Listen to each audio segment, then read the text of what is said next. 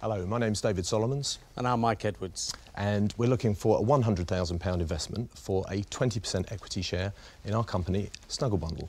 Now, all parents know how difficult it is when you've eventually got your baby to sleep in your arms to then lay them down without waking them up. And this can be especially difficult if either parent suffers from a bad back or for mum's recovering after the birth. Stooping to lay your baby down without waking them up can be really awkward, and more often than not, they wake up and you end up having to do it all over again. But with the Snugglebundl, we've got the solution. Yes, the Snugglebundl is the world's first baby lifting blanket. It's made from a lovely soft cotton and has padding to support and protect the head and neck, 2 soft, strong handles, and it's all fully safety tested.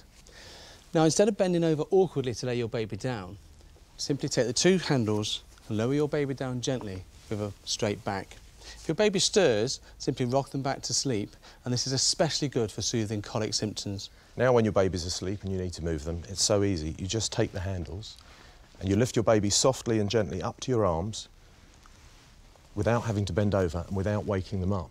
And Snugglebundl fits safely into pushchairs and prams, into supermarket trolley seats, but especially it's designed to go straight in and out of the car seat. You lift your baby in on the Snugglebundl as they sleep, and the straps will do up safely and securely in any make of car seat.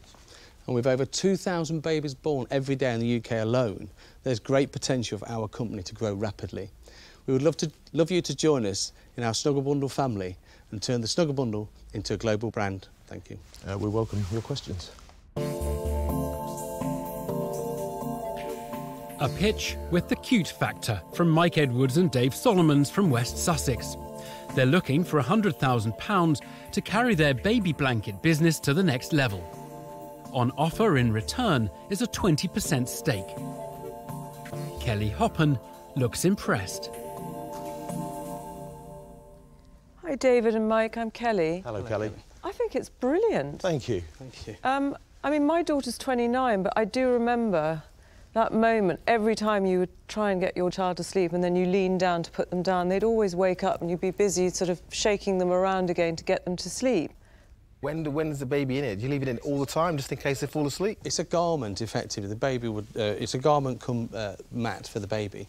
So whenever you go out, you can wrap... or they fall asleep, you can wrap them up, or when you want to lift them. So it's like a second skin for the baby. Yeah. A lot of people, that's my question. They're going to live in it until that's what I mean. That's what I mean. They need to live in it in case they fall asleep. It's for the first 6 months, so it's particularly for straight after the birth when a mum's, you know, a little bit tender and sore.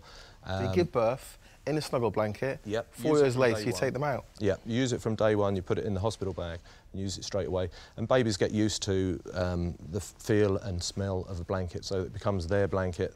Tell me about the business. So, is it being sold anywhere? Yeah, we're doing incredibly well with it already. We've already sold just over 4,000 units, about 4,200. And it's really what is gathering the cost momentum. of them?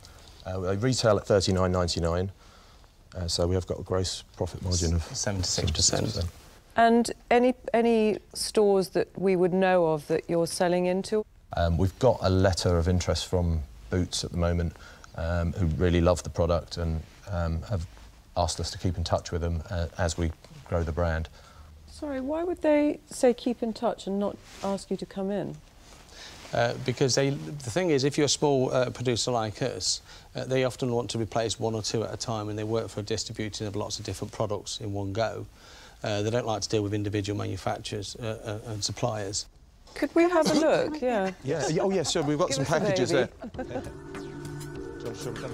Interest from a major retailer, the icing on the cake for an already product-smitten Kelly Hoppen.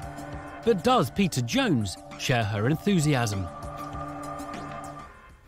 Are we being serious? This is a carrier bag for a baby, and you're pitching this as a business that's worth £500,000.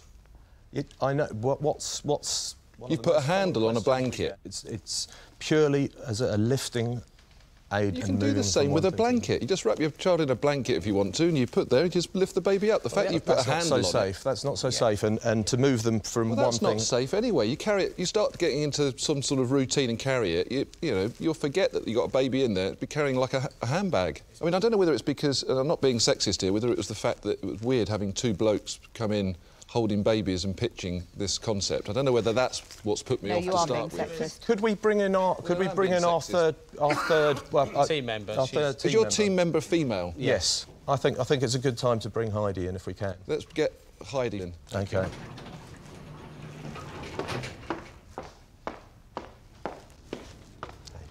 Hello, I'm Heidi. Hello. Hi, Heidi. Hi. Heidi, I just want to ask you a few questions, because we've got these two very strange men that have walked in trying to convince me that a blanket with a handle on it is worth £500,000. What is your involvement in this? OK, well, my background is I'm a qualified nursery nurse, and I've worked for, I've managed family centres. I've worked with babies and young children and families for over 20 years. Could the child fall out of this carrier bag? No, it's impossible to. But the reality is that people have lived quite happily for many, many years by snuggling their child into a blanket. Yeah. I'm just trying to get to the understanding of why you think putting some handles on a blanket is worth £500,000. Yeah, I mean, I'm completely with you, and people can spend a lot of money on baby products that are, you know, 2-minute wonders that are just very, very gadgety. But because this blanket has got so many benefits, and of course there's sort of parenting and parenting styles and things that have come into the whole way we parent children. We now have car seats that weren't around, you know, years ago. Heidi, you're not addressing Peter's question. He didn't say how many different uses have you got and how brilliant is it. The question was, why is a business that is basically in Peter's description, blanket with handles on it, why at this stage of the game is it worth £500,000? Okay. Mainly because of the response we've had, the response from all the experts, the response from the public, and the potential going forward. Heidi's arrival may have brought some credibility to the pitch, but it's not prevented a dressing down from Deborah Meaden. How will the trio handle Duncan Bannatyne's questioning? I think it was Mike that said there's 2,000 babies born in the UK every day. OK, how many of those are your customer base? But, well, we do shows all the time. No, so how many of those 2,000 are your customer base? Well, we've sold over 4,000 units. How many of those 2,000 are your customer base? About 25%. So why are the rest of them not your customer base? We don't know. Well, they haven't heard about it yet. I don't think they are, because I don't think there's a high percentage of those 2,000 who can't afford £40 for a blanket. As we make more, as we order and make more, then hopefully we will be able to bring the price down. We're gaining more and more publicity. We've recently on BBC 2. Radio 2. Radio 2. Simon Mayo's show, so 2 million more people know about us very recently. And what happened following that? Well, it just went crazy, basically. I mean, the orders just absolutely rolled in and are still coming in. That's fantastic. And how much does crazy mean? Well, our direct sales going from sort of 50 a month. Within 2 days, we were 265. So a significant boost in sales from publicity. And now, Peter Jones is ready to have his say. Guys, I've sat politely to see whether I feel that I was a bit harsh earlier. And the more I sit here, the more I realise that I don't think I'm wrong in my assessment of this. I'm not going to invest because I don't think that I will get anything like the return on the money that I need. I don't think your business is worth £500,000, and I do see it as a blanket with handles. So I'm sorry, guys, and Heidi, I'm not going to invest, and I'm out. Thank you. Thanks, Peter. Oh, that's so annoying. So annoying. I have to agree with Peter Jones again. You know, you might... I mean, there's no doubt you'll sell these on websites and independents and make a little bit of money, but it's not a business worth £500,000. So I have to agree with Peter and I have to say it. I'm out as well. Disappointment for the entrepreneurs as two dragons take themselves out of the equation. Will Piers Linney follow suit? Mike, David, Heidi, I mean, I like it. I just can't quite see... I'd always want it there at the time. I probably haven't put the baby in it, in my view. I think you will sell some. I think it's a... You know, you've obviously thought about it. It's a great design, and I can see there's absolutely a use for it. I'm just not convinced that if you invested £100,000, you know, you'd get the money back that you'd need to. So, you know, good luck with it, but I'm afraid I'm out. Thank you. Thanks, Thank you. Oh, I completely disagree with Peter and Duncan. And I'm really very unlike me because I'm usually very, very decisive. But I've been sitting here thinking, it feels like there's something about this, but I've actually made my mind up now and it's not going to go the right way for you. I have an instinct that this works. And actually, £100,000, you know, for less money, I'd probably have thought, you know what, we'll give it a go. £50,000, we'll give it a go. But you're talking for a sensible amount of money, which I'm sure you need. And I have to say your valuation right now is crazy. I don't know how you can disagree with me and Pete and then say that it's the money, the valuation. No, you said it was a you valuation thought that we... No, I tell you why, Duncan, because you said you thought the product was rubbish. No, and I didn't. No, I never. I said it's very good quality, it's high quality. Let me be clear, you completely No, I agreed didn't. with It's lovely. Peter It's that lovely. it was just a blanket with handles on. Anyway, I'm not having you're another just conversation rambling with now. Duncan. I'm having a conversation with the people in front of me. I just think that, unfortunately, I don't know. And you haven't got me there. So I'm afraid I'm out. Okay, Thank you. Deborah. Yeah. No investment from Deborah Meaden.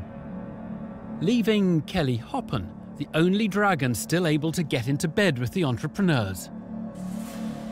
Snugglebundl has certainly brought out her maternal side. Will it unleash the investor in her too? I've sat here really loving this product. I really do think you've created something that's, as much as Peter is slagging it off, I do think it's clever.